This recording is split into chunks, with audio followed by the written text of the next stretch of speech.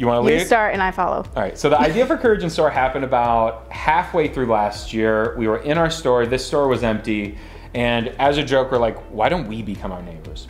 So I don't think we would have continued our relationship with Rockford Property Management if it didn't go well the first time. So it's been so easy to work with them that switching over to a second location and leasing 2 from them made like perfect sense. Yeah, absolutely. I think working with them made it a breeze on getting in here. They knew what we wanted. They really understood what we were bringing to the community, and they offered a lot of resources. Great people to have. We like them. Yeah, like them on your team. Yep. My goal was to have a boutique or a store that felt really inclusive. Whenever people walk into a boutique, it's like, okay, this is so expensive. I can't find my size. So my goal was to be an affordable option with sizes from small to 3XL. In the same design of clothing. So you don't feel like, okay, I can only wear this because I'm a certain size. So there's way more inclusive and it ranges such a wide scale. And we're trying to have this store be where you can come in and buy an outfit and not just a shirt. I really hate walking into a store and seeing everything I like and having only to pick one, and then that thing lives without, it always feels like it's missing something. So what we're hoping is that this will be a store that you don't have that feeling when you leave.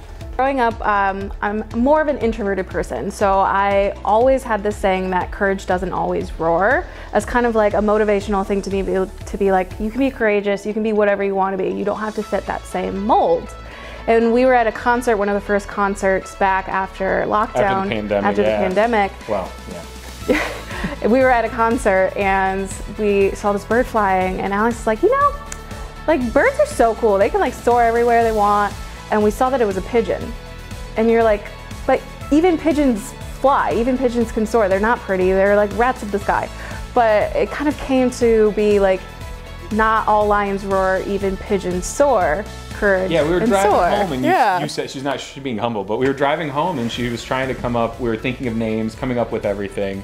And you said even pigeons soar, because I was jealous of the bird. It had a better seat than we were in the nosebleed section. So that's why we were infatuated with it.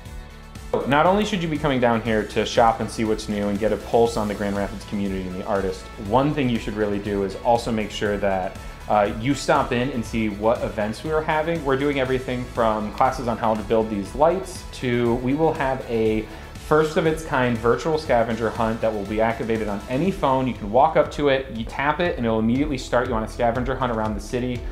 We have multiples of these planned. First one's gonna be a walk through the city just with backgrounds, so you can take selfies. We're gonna have walking art tours, but all of them are gonna be built around the businesses in the downtown and the stories that we're hearing and collecting in our stores.